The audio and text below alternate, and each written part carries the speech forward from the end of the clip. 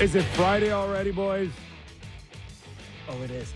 Nick Kypreos, Justin Bourne, Sammy McKee, Derek Brandeo, David Sisboomba on Off the Rails Friday. Jam-packed hour. In a few minutes, we'll welcome in Ray Ferraro, ESPN analyst, former NHLer, 1,258 games in total. Also, what would Off the Rails Friday be without Doug MacLean? On the rails. That's what it would be. We'll get to him in about 34 and a half minutes. In the meantime, we're glad you are with us wherever you are. Watching, listening. Sportsnet 590, The Fan. Sportsnet 650 in Vancouver. Sportsnet 960 in Calgary. Sportsnet 360. Or Sportsnet Plus. Every Sportsnet. We're on every Sportsnet. Wherever. How was the $140 million It was good. Mercedes? It was good. I looked at it. I passed. You didn't get it? No, I didn't get it. Cheap. Couldn't. Cheapskate. But fun event. Thank you for asking. Good. It was good. Sorry. Hope you're feeling better. I know you were a little under the weather. Yeah. It doesn't seem like you are. I'm going to get I think through. the thought of a car costing $144 million made you sick. That might have been it. I think I'm the next stop here. Yeah. Like I just, we're sitting in this little petri dish. Neither of you have been feeling great for 2 weeks. I got one coming for sure. Oh, boy. So, All right. and it's not Masters Thursday, so we're good to go. Well, once again, this hour of Real Kyper and Bourne brought to you by Bet365. We'll get to Ray in a few seconds, but overall, I wish I could tell you that last night's double overtime win by the Edmonton Oilers was a thriller. Yeah. But it wasn't. But Edmonton fans, Canadian fans, I think will take the win. You know, it's funny, just the progression of playoffs, and in that first round, it's setting the tone, and it's personal, and it's hit everyone and shoot everything, and it's mayhem. And last night was a pretty organized hockey game. You know, two teams played within their structure, wasn't a ton of chances. The Oilers found a It's way. almost like too much structure now. Too much coaching. Too much like chess. Yeah. For sure. Everyone's any 50-50 puck, both sides are pulling out. So it doesn't make for. But yeah, I mean, there were some great moments, obviously. I do feel differently about the series, for sure. I do too. Where I went into it thinking, I'm like, I think the Stars are way deeper. I think the Stars are a better team, more good players. But you got the two top end guys, right? Like it's depth versus top of the lineup. So I think Edmonton looked pretty good. let me ask you something here. If Robertson finds a way to get the inside of the post off of the McDavid double minor and they're up 1-0, do you feel any differently? Yes. I do. You would have gone more with a deeper Dallas team? No. I would feel the same. Sorry. You would feel the same way? Yeah, I would feel the same way. Okay. I thought they looked way more evenly matched. Would you sit there and go, Well, you just found a way to I would have lose? felt differently about the chances of the teams winning for sure. Yeah. But, I said going into the series, the joke I made was that it's a bunch of retirees and teenagers. And I think as you go on in playoffs, that's hard on retirees. That's a lot of hockey for the old guys. And the young guys can get exposed because these are big moments and they haven't been there before. I do think the Oilers are in a pretty good spot here. The moment they killed that double minor off of McDavid Dave's just been resting. was the moment I said, you're letting a tiger out of the cage right now. Yeah. And if you didn't win it there, you will lose this hockey game. Yeah. McDavid he obviously got robbed by Ottinger on the one play when he pulled it back. He makes a great play to get the shot, but they let the Oilers hang around and got the result they deserved. All right, let's get to him. Ray Ferraro, been on the show before and disappeared on us like David Copperfield, but we found him. Yes. He's back, and he's in New York City getting ready for the big game 2, Rangers, Panthers. Razor, what's going on, man? How are you?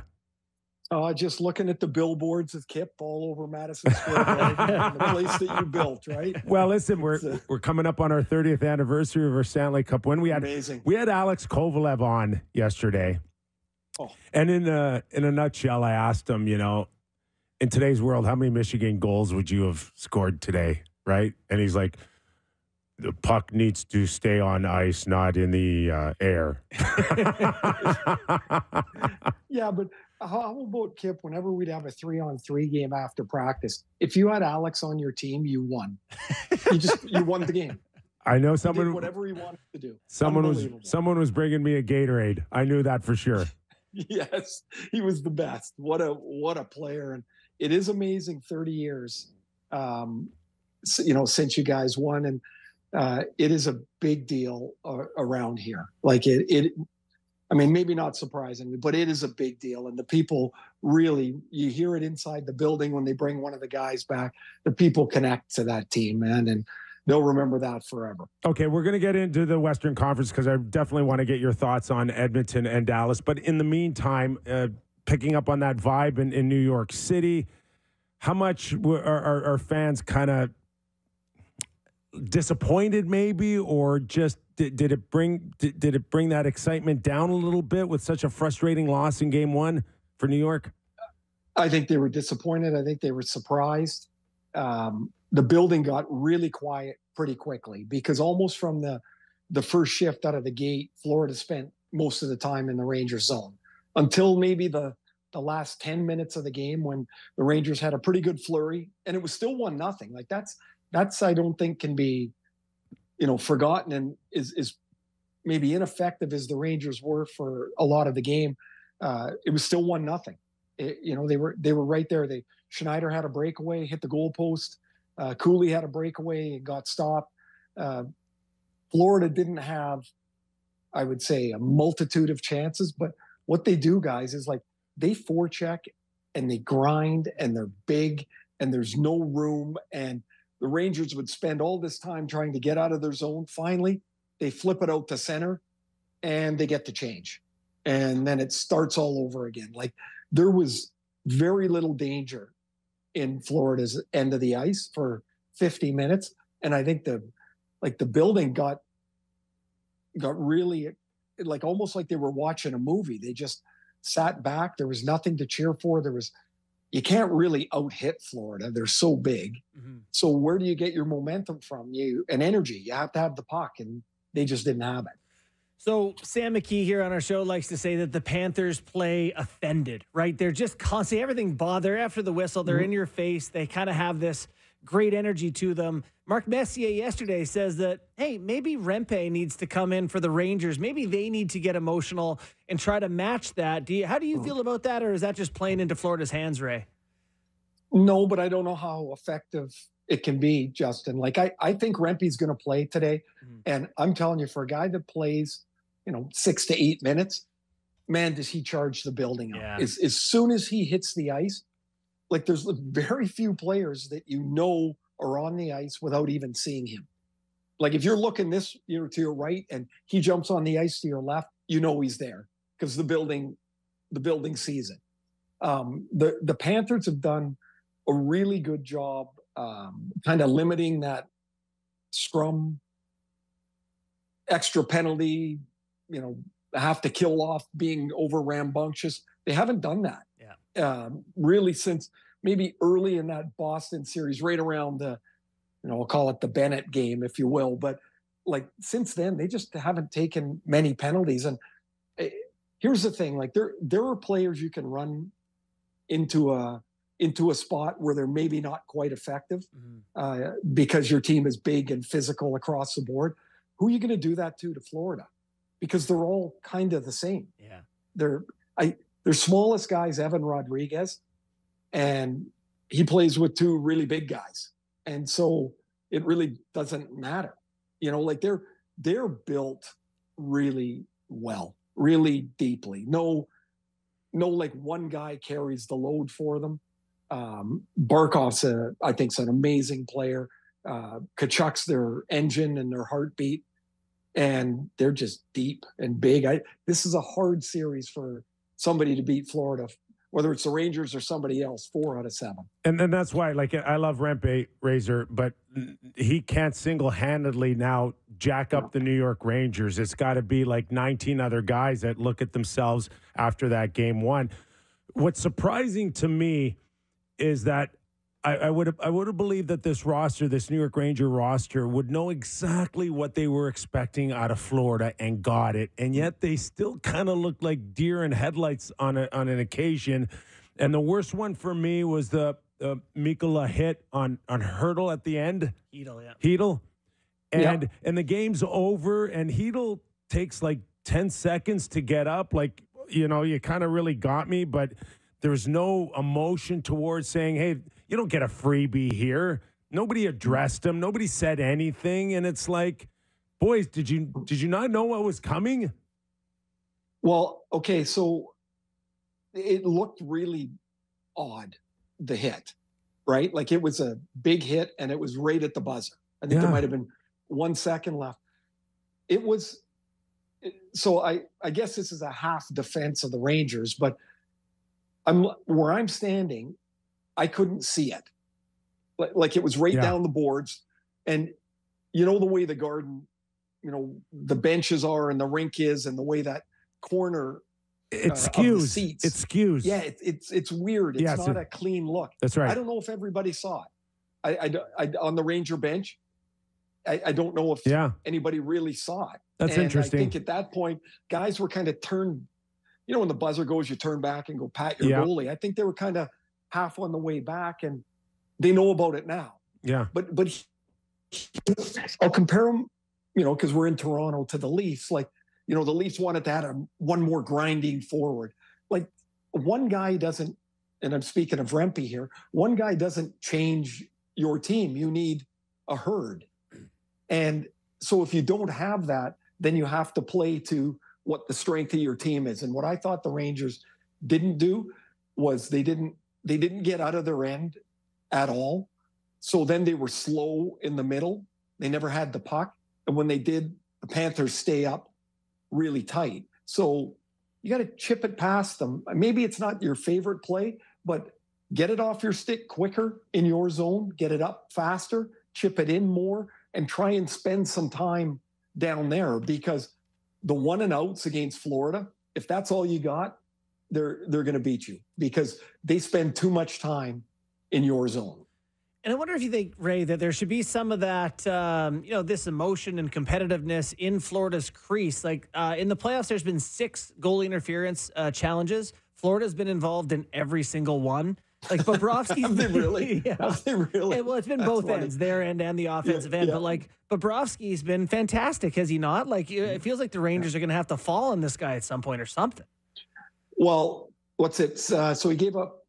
They lost 5-1 in Game 1 to Boston. Since then, they've given up 8 goals in 6 games. Wow. If you don't get on top of his toes, man, he's going to stop it. And I think part of the problem becomes if you don't spend enough time there, you get one shot, he stops it, goes to the corner.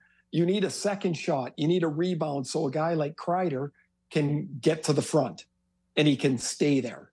And once he gets there, then you've got a chance for a rebound, a tip. Maybe Bobrovsky makes a awkward save and he can't get across, because if he gets out on a shot right now, he stops every one. Like just think of 8 goals in 6 games. They never have to score much to win. And they're super comfortable. I mean, I think that's pretty obvious. They're super comfortable playing 2-1 games. They'll play those all day. They don't seem to worry about that too much.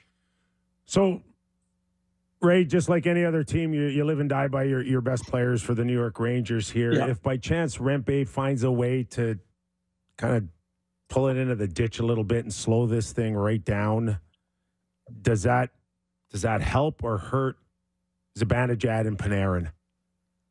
Well, I think if there's more energy, energy's infectious.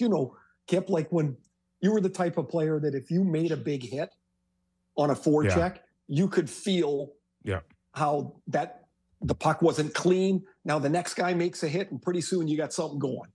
And then the next shift comes out and the building's a little more jumpy and you've got the next line feels energetic going over the boards, because there's lots of times you go over and everybody's kind of waiting to assess the shift.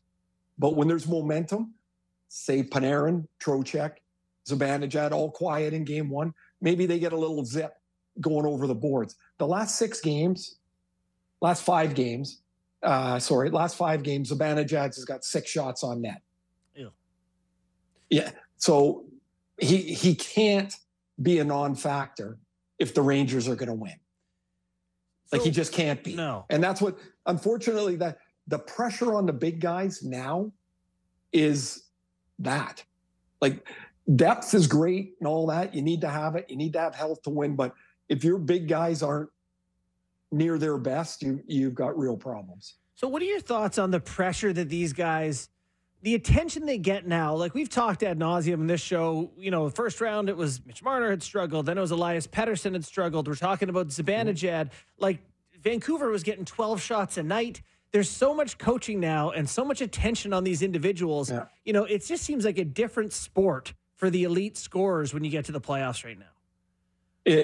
I don't think there's any question. I think that's why when I look at Leon Draisaitl and what he's done over the last 3 years, I'm like, like I think cumulatively, that guy's been the best player in the last 3 years in the playoffs. Yeah. Amazing. It seems like every game he scores or he makes a really important play.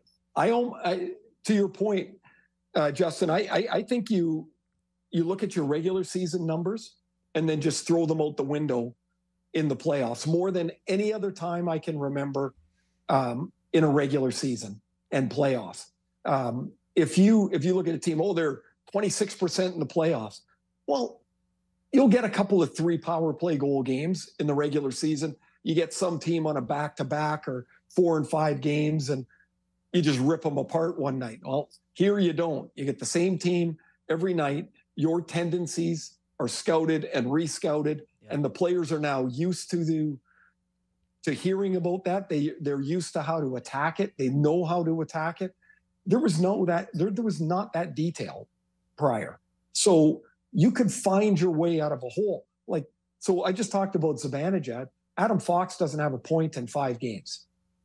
If Adam Fox doesn't get on the score sheet, the Rangers lose. Yeah. Like in this series. And yet every time the puck goes into their corner, somebody runs into Adam Fox. He never gets away clean.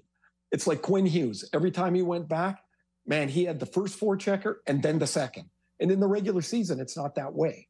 It's just there's not the urgency to play that way, or there's not the physical capability of a team to play that way. But in the playoffs, they can.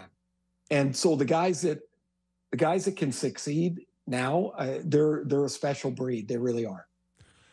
To pull a cliche out real early in a series of must win, you kind of got that feeling in Game 2 in New York for the Rangers here. You don't envision the Rangers losing tonight and then winning the next 4 out of 5 games, do you? I think I'm going to whiff on the year, but I think it's if you lose the first 2 games at home in this round, the conference final or the semifinal, whatever they used to call it, if you lose the first 2 games at home, the last team that won that series was in 1954, and it was Detroit. Jeez. 21 times. Yeah. 20 times they've lost, including last year. Carolina lost the first 2 games to Florida. You lose the first 2 at home, and the numbers tell you you're dead.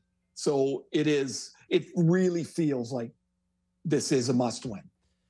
So, Ray, are you good on this series, yes. Kip? We turn the page. Yeah. Not sure if you were able to catch last night's game, but pretty good opener. It's okay. What are your thoughts after Game 1? Did it change how you feel about the Oilers or Dallas or the way that series was going to shake out? No, 2 things stood out for me. One, Dallas really misses Rope Hintz. Yes. And when he comes back into the series, whenever it is, I'll say it's a game changer for Dallas. It doesn't mean they're going to change the series, but, they're a way better team. Hintz is a really, really good, impactful player for them. And I thought they missed him a lot. I think they miss him every game he plays, but in a series like this, he's big and fast and powerful. I think they missed him. I also think this Edmonton team is built to win games they would have never won prior, 4 or 5 years ago, maybe. Think of the first round, they won 6 months 13, ago. Yeah, it doesn't feel like it. Like, when was it? I had to think and look. I'm like, oh yeah, it was LA. But 13 shots, they won that game in LA.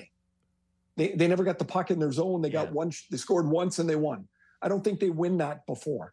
I think their best players are more content and maybe more understanding that they can help win without scoring 3 points. So in a game that is 0-0, they'll just keep playing it. They'll just keep playing the game, knowing that if they get the opportunity, they're in good hands. Their big guys are going to score. Didn't change anything for me, except, man, that's a big win on the road. Edmonton got certainly fortunate in overtime when Robertson hits the post twice in, 10 seconds there on the power play. But, man, they kill penalties. They grind. Their top 5 guys, 3 of the 5 of them seem to score every game. It's crazy how good the top end of that roster's been. And I know a grenade blew up off of Kulak's stick for one of the goals, but those type of mistakes are now far and few than we saw at the beginning of the season for the Oilers, and it's led by Bouchard. Yeah, in a lot of ways, because he often was the guy making that mistake. Correct. He could certainly early in the year he could take a nap for about 8 or 10 minutes, turn over a puck or two, press to try and make it up, make another mistake. Not anymore. He's been fantastic, man. I know people often talk about free agent signings and Zach Hyman being one of the best over the last 10 or 15 years, and certainly it is. But what about the trade 2 years ago that Kenny Holland pulls off getting Matthias Ekholm? Yeah. That guy's a player. He's a beast in the playoffs, and he seems to be perfect for Bouchard. And a leader. And in many ways, as much of a leader as McDavid and Draisaitl for me now. Yeah. He has stepped up. He was absolutely hidden and, I don't know, buried's not the right word in Nashville. Yeah. But they had so many good D. Exactly. You'd always talk about Weber and, oh man, what a great player he is. And then, Hamhuis was there for a long stretch of time, and then you still wouldn't get to Ekholm, right? There was Yossi. Subban.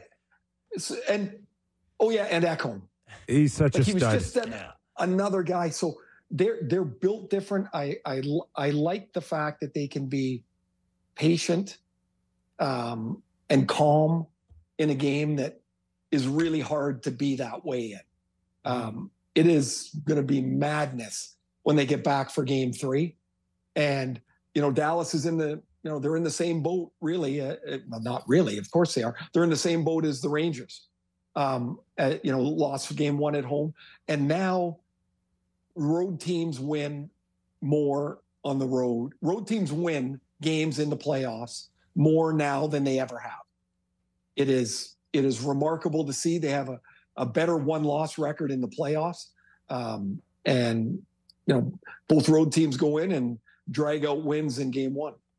How has your experience been covering playoffs this year, Ray? Having fun? I love it. Yeah? It's fun. He's at the gym every day. He's in never better shape than when he's on the road in the playoffs. Although I did get my ass kicked playing golf from Joe Micheletti yesterday. Oh, wow. Really? Joe's steady, man. Where'd he take you?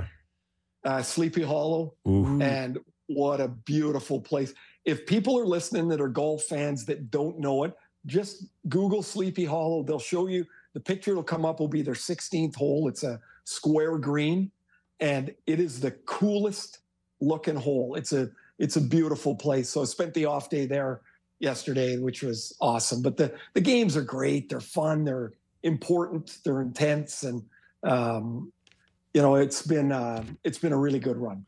Well, we certainly appreciate you doing this today for us, yes. Especially on a Zoom. You're in your hotel room. Where I pushed everything over to that side of the bed. You can't see the grenade that went off over there. Oh, okay. Because I was wondering if you made your bed or that was the hotel service, because it's an interesting way to line up the pillows. That's hiding. It's like what behind it. It's kind of like a barrier. It's a pyramid, my friend. A pyramid of pillows back there. If those things fall over, that's not going to be pretty. We're going to have to send in the SWAT team to find you. Hey, Razor. Thanks for doing this, buddy. Great job, and keep up the great work. ESPN's. Thanks, guys. Thanks, Ray. Peace, bud. ESPN's Ray Ferraro, one of the best. He absolutely is. Did you Google the green? No, I haven't Googled Sleepy Hollow. Let's have a look. What do you got for us, Sam? The green's unbelievable. Oh, yeah. Yeah, it's very cool. He was right. I am blown away. I'm a golf fan, and I am blown away by it. A little private by the looks of Cool. it. So, yeah. Yeah, very cool. Going down there to get a tea time or anything, but Yeah. there you go. Hey, Nice to hear from hang Ray. with me and Yeah, we'll see. Razor and Mass, and we'll get you on Yeah, somewhere. He knows people who knows people. That's true. Great to see Razor there. That was awesome to have him on. Yes, it was. All right. Game time quickly before we go to break here. Yeah. It's game time presented by Bet365. Visit the app for latest odds and find out why it's never ordinary at Bet365. Must be 19 plus. Ontario only. Please play responsibly. So Rangers tonight, minus 105. Florida Panthers, minus 115. I think if there's a game where you're going to get the absolute best effort out of the New York Rangers and they're going to get one, it feels like this is it. Like if they lose this one, like you guys were talking about, kind of feels like it's over. Yeah. So you're probably going to get the absolute A effort out of the New York Rangers. So probably lean on that side of it. I was looking at when will series finish odds, and with the Florida Panthers and the New York Rangers, the favorite for when that series will end will be the same odds for Game 6 and Game 7. So Bet365 still anticipates that this series is going to go long.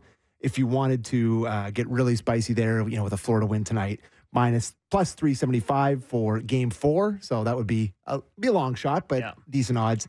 The Edmonton Oilers and Dallas Stars, they think that it's going to go 6 or 7 games as well. They both think they're going to be long series with Game 6 and 7 at the same odds at plus 190. So a couple good series for us there.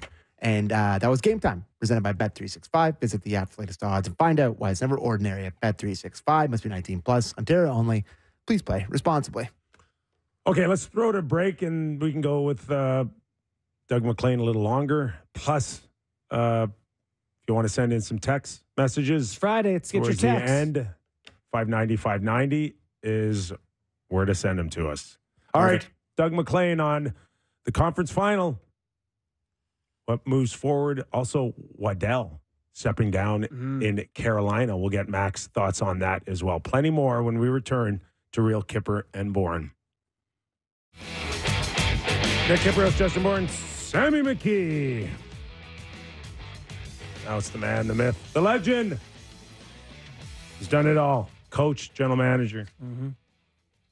Wrote a book with crayons. Let's welcome him in, Doug MacLean. Someone typed it for him. Mac, where are you? Back in PEI. You're on the Canadian side. Just trying to relax here. I don't need the book promo anymore. I got it right here in my study here. Wow. Got it right here. So There you go. Nice. busy now. Like what's I had a busy day. Lawn service was here today. Then I had to rake for an hour and a half. Amazing. I got the heart rate up to 130 raking the yard. And then I did 40 minutes of yoga. Like it's been just relaxing, having a cup of water here. And were you charging that shirt the whole time, or did you forget to unplug it before the show? Yes. For those of you that can't see on our Zoom call, that is a very loud shirt. That is, I just picked it out because I have to play golf tomorrow morning at 7:50. So I wanted to get out and make sure it's, it's ready to go. So, well, we hope you're ready to go on your key analysis, playoff analysis. We're down to 4 teams. You've been down this path before. You think you're close. Then you find yourself down a game or two and chasing it. And I'm not sure where Dallas or the Rangers feel after their game 1, but you can blink pretty fast and find yourself on the outside looking in here. You know what? It's funny. I was trying to think back to when we played Philly in the playoffs in the second round, and I went back and looked at the scores, and we went into Philly and won 2-0 in game 1, lost game 2 in Philly, lost game 3 in Florida, and went back and won in Philly a second time. So in double overtime. So it's funny how series can go if you just because you lose, you win a road game, you lose a game at home. It's really interesting how it can unfold in different ways. So I don't get too carried away about one game. It's always nice on the road to get that win, but we've seen some great hockey.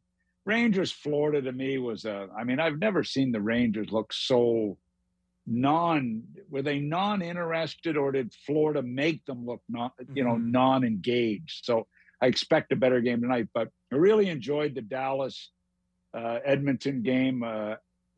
Look, Edmonton learned a lot in that Vancouver series, boys. They really did. I mean, that was a learning experience to go through what they went through there and have to battle and grind out, especially in the last game. 5-on-5 play. We talk about their special teams, 36% in the power play, and their penalty killing has been absolutely unbelievable. But the way they're playing 5-on-5 is pretty special for the Edmonton Oilers. Yeah. I'll start with a question on the other series, because I'm interested that you talked about the Rangers being uninterested. Some of the analysis since has been like, put Rempe in. We talked with Ray Ferraro about that. Where do you stand on the idea of trying to play Florida's game rather than just committing more to your own strengths? Like right now, it seems like the plan for the Rangers is to go beat Florida, when I don't know that they can out Florida. Well, yeah.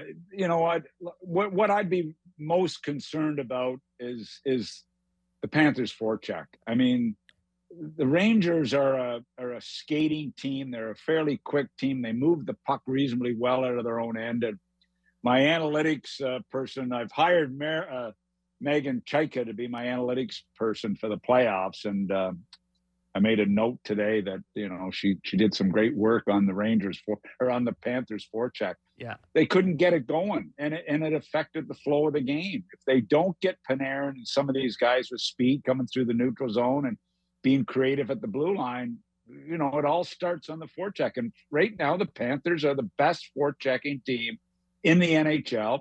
They were in the regular season, and they've been the best forechecking team in the playoffs.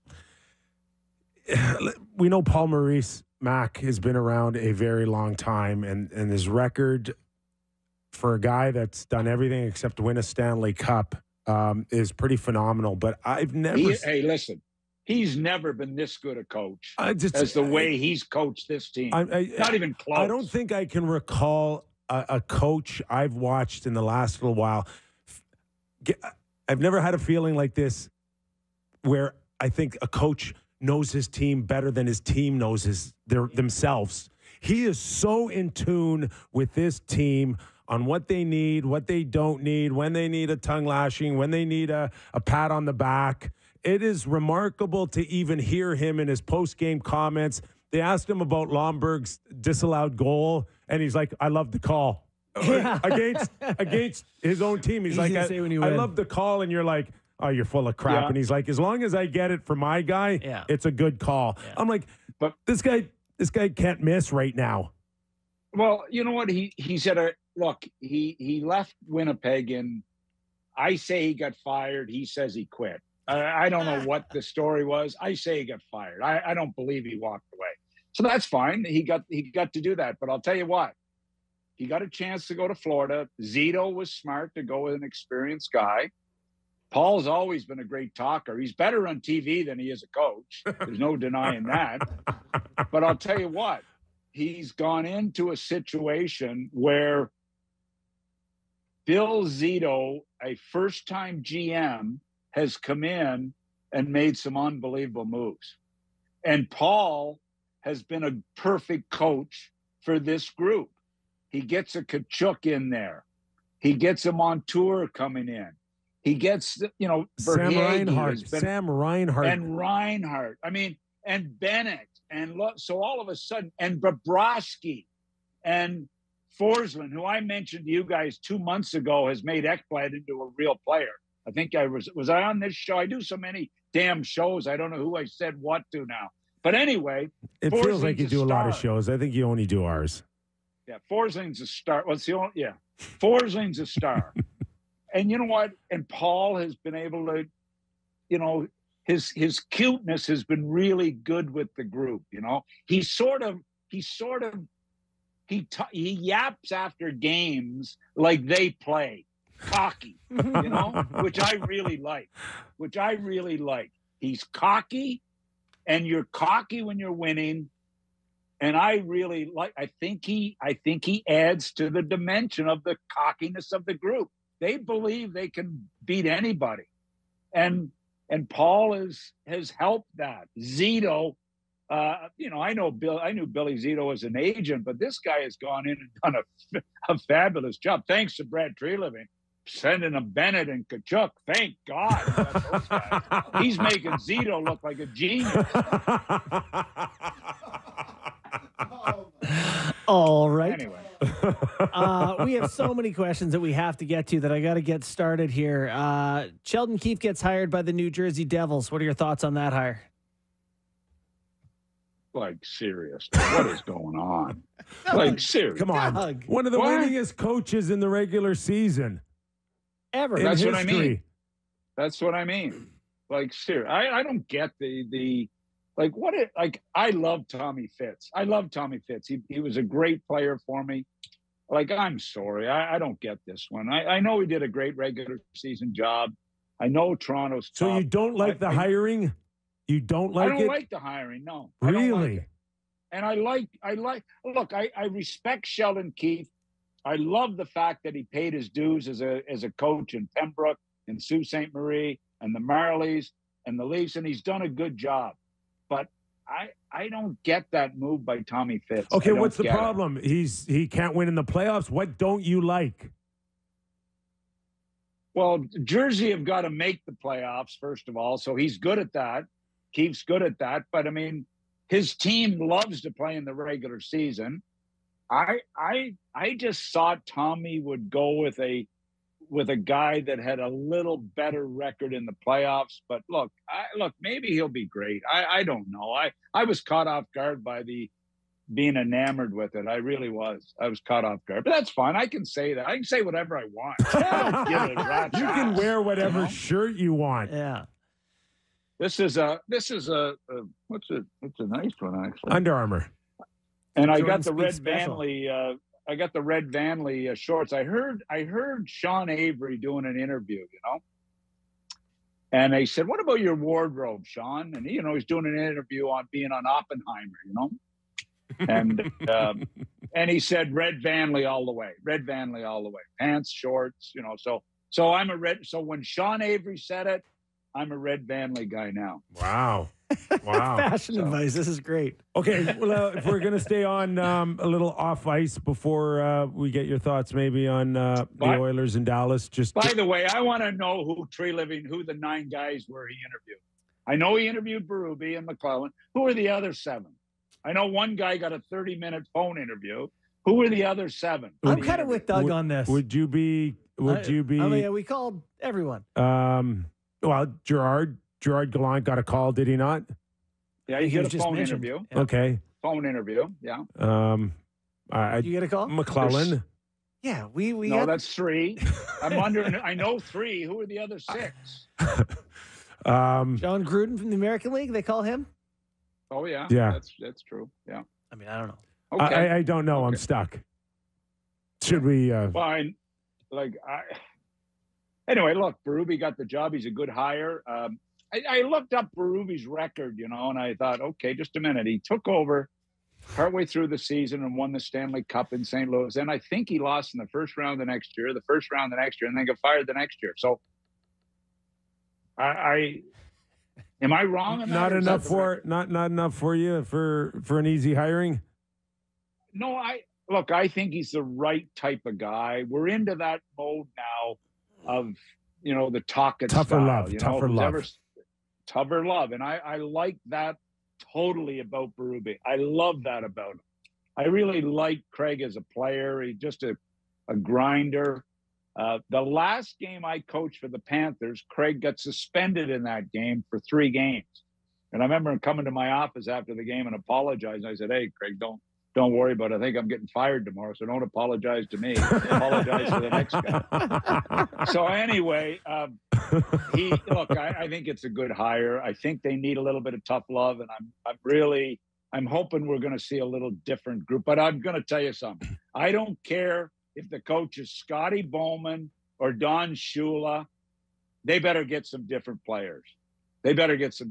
From what I'm watching at night, they better get some different players. They're working on it. They got the coach. They got the GM. Yep. They got the coach. They got the WNBA team now in the building, which is great. I'm thrilled about that. We're not sure where they're so playing. Now are they playing in the big building? I don't know. No, they're playing Coca-Cola, I believe. Yeah. Oh, there? Yeah. What's Coca-Cola? The old Rico Coliseum. Oh, yeah, right. Okay. Anyway, I think it's a great move. I love it.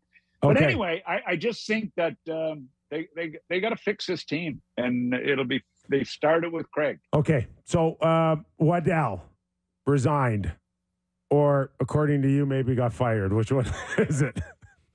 Yeah, like a lot of guys I find resign as general managers and head coaches.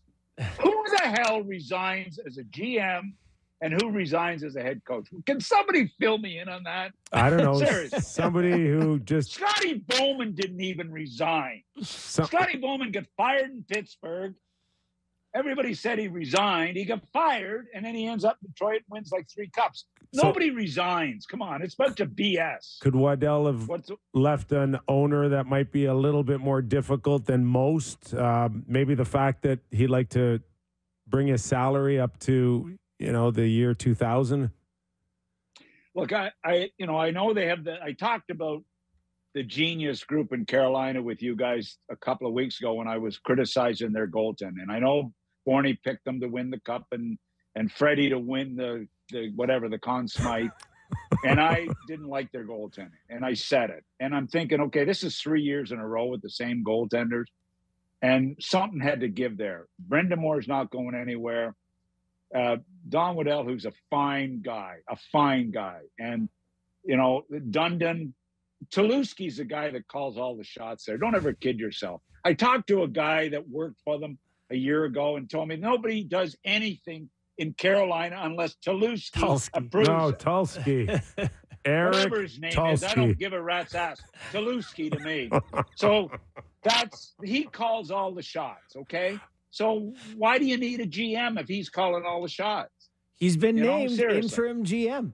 And he'll probably keep that for a very long time. He's been the GM the last 3 years. Why would they name him interim now? Come on, you know that. You know that, Borny. That's a bunch of BS. Yeah. He's been running the show for. Right? Am I wrong? I mean, I don't know. I sounds right. So everybody's got Waddell that I talked to linked done deal to Columbus if he wants it as president. President? Yeah. More business side than I think GM or a hockey side. But right now, I see what I hear is that Columbus has been sitting on, in a perfect world, they go get maybe Holland coming off of Edmonton in his 5 years, or they wanted Gorton, who obviously Montreal has not given a green light to. Those are the two names. Is that owner going to pay a president and a GM, big names like that? Doug would know more than me, but it seems like a lot of money. Look, Mike Priest is the one now, and JD are making the calls. And Mike Priest has always been the president of the team on the business side. And he's also the guy that runs McConnell's empire. He looks at not Worthington Industries, which is their main business, but all their side businesses Mike Priest runs. And he also is the president of business side of the Blue Jackets, or president of the Blue Jackets. Mike is heavily involved with JD picking the GM. JD's leaving. We know that. Mike Priest is probably stepping back from his workload. I can see Don being a good choice there. I can see Don being a good choice as the president. But Don, I know Don was business guy, but Don Waddell's been a hockey lifer. He's a quality guy. He's always been a great person. He did a good job in a tough situation. Atlanta was a disaster, but he was there for a long time. And then he went as pro scout in Pittsburgh, and then he went to Carolina.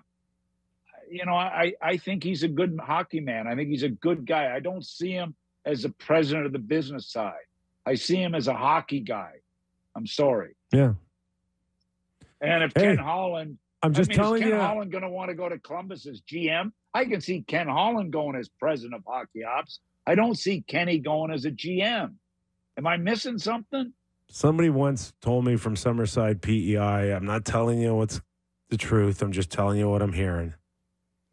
I know. Fran MacLean, that was her favorite. Mother used to tell me that every week. Doug, I'm not telling you it's the truth. I'm just telling you what I heard. So look, There's a ton to be heard. They're good names for the Blue Jackets. And you know what?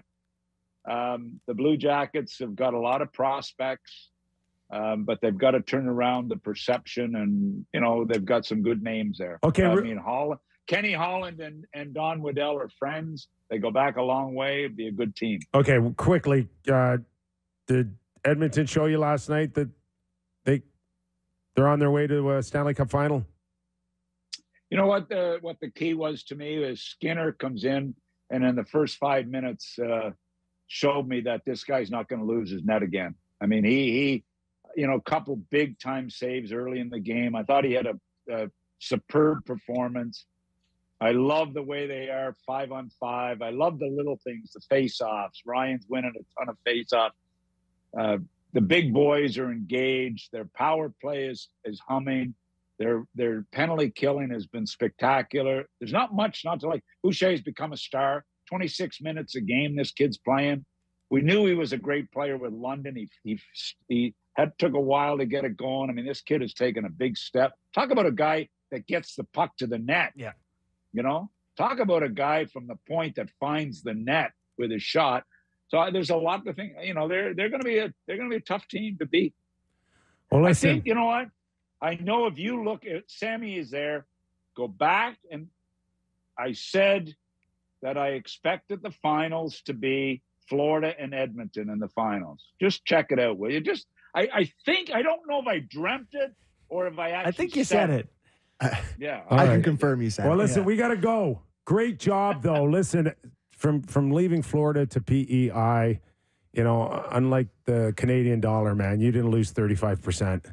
You are okay. right I was, there. you know what? I've been worried sick since the last show. I've been worried sick because somebody happened to drop a glass of wine on my desk, and I picked it up on the show, and I thought maybe that I'd get fired, which I was hoping would happen, and that you guys might as well. And I'm glad to see you're still there. Well, We wouldn't fire you. We'd give you the chance to resign, Doug. we appreciate the. Oh, yeah. Oh, no, I'm going to resign. I'm like all the GMs and coaches. I'm resigning.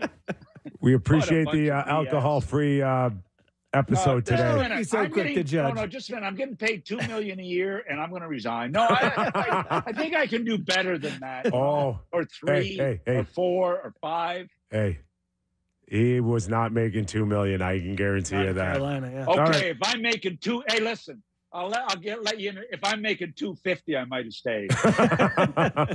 All right, enjoy your weekend, buddy. Thanks for doing this, Doug MacLean. Thanks, Matt. Take care. Have fun. All right, I think we went a little long. The coaches. Somebody texted in. Berube, McClellan, Gallant, Evison, Woodcroft, Julian, Vigneault, Gruden, and they asked Brindamore. So that's 9 people. There you go. Someone texted. Where did they get the list from? That's just their opinion? That's or? who they guessed. Yeah, okay. It's a good list. Good It's a good list from the Thank you. texter. I good think, list. I think you did great. Can you text that to Doug? I will and text it to just Doug. Oh, jam speaking it of down Doug, his throat. I don't know if Doug's, I mean, sometimes they still listen, but last week when I was talking about how beautiful his A-frame cottage was, Yes. he emailed me and I was like, oh, he's like, I've heard you loved A-frame cottages. So he emailed me Both do, yeah. and he's like, here's a picture. And there's no picture. You didn't attach it? Come on, Matt. So I didn't know what to say. I didn't want to blow him off. But he didn't attach a picture. What we saw of it was beautiful. Coming next week. Takes a little time. Boys, I love this new gig. I don't even have to talk. Buddy, 2 1 guests hour. to show, no Sammy talk. 1 hour flies by. Our thanks to Ray Ferraro and, of course, our very own Doug MacLean. All right, Rangers. 1-1 after tonight. Rangers get one tonight. You good with that, Sammy? Agreed. All right, let's go, Rangers. 1-1. Thanks for watching. Thanks for listening all week long. If you get a chance, give us a rating and review. We'd love to hear from you. In the meantime, have a great weekend, and we're back Monday on The Real Kyper and Bourne Show. Or Tuesday. Yeah, Tuesday. Tuesday. Bye.